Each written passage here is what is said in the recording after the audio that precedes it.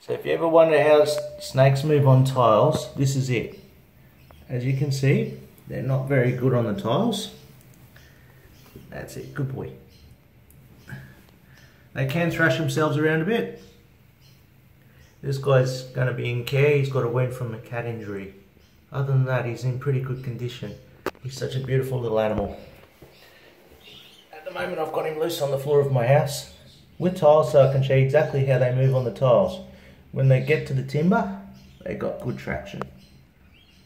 They're very slippery on tiles. I'm probably less than a metre away from him. He's pretty awesome to watch. Thanks guys, hope you enjoy it.